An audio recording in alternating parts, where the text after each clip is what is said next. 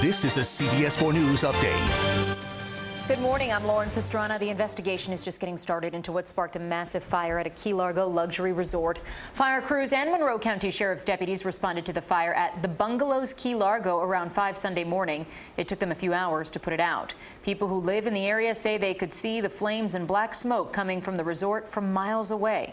It got worse by the minute. Incredible. You know, that's a brand new hotel, just renovated. So for them, it has to be tough. Officials say no one was hurt. It could be days before a Miami Air International plane is removed from a river in Jacksonville. The Boeing 737 skidded off a runway at a naval air station late Friday night. All 143 people on board survived. Crews from the NTSB have recovered the flight data recorder. They're still working to get the cockpit voice recorder, but may not be able to until the plane is out of the water. One passenger who lives in Miami says he didn't know where the plane stopped.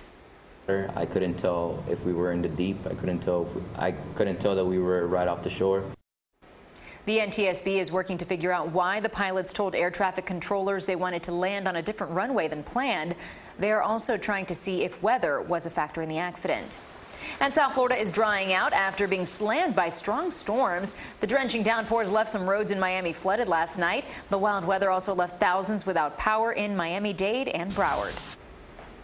Now, CBS 4 weather with meteorologist Lisette Gonzalez. Good Monday morning, and yes, after a very soggy Sunday and nasty storms yesterday, we are waking up to the low 80s as we take a peek here from our Fort Lauderdale camera. South of a frontal boundary, plenty of moisture moving in from the Gulf. When you add the heating of the day and also a lot of instability in the atmosphere into the mix, that means we'll see the possibility of some afternoon and evening thunderstorms again. Winds fairly calm in Broward, light for the rest of Dade and through the Keys, and highs soar to 90 today. We could be time breaking some records, and it'll feel more like the upper 90s, hundreds. Keep the umbrellas handy. Storms will be developing, and there is a chance for strong to isolated severe storms with the potential for frequent lightning, gusty winds in excess of 60 miles an hour.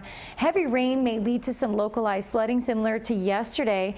And yes, there's a slight chance of small hail and funnel clouds and waterspouts, isolated tornadoes.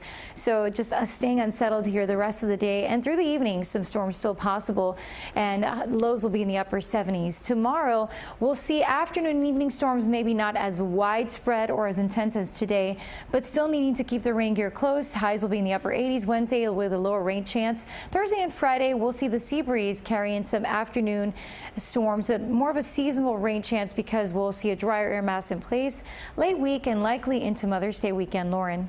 Lisette, thanks. That's the news for now. You can always find us on CBSMiami.com and tune into CBS 4 News at 5, 6, 7, and 11 for all of today's important headlines.